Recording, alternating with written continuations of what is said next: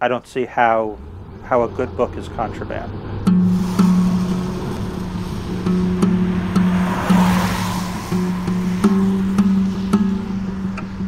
Books Through Bars receives letters from people who are incarcerated across the country.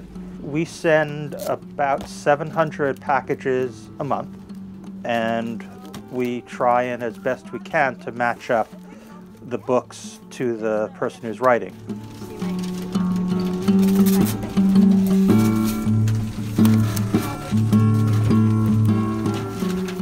The Department of Corrections for New York State has begun a pilot program where prisoners can only get books, clothes, food through 6 approved vendors. We don't know who, if anyone, they asked for their input on this rule.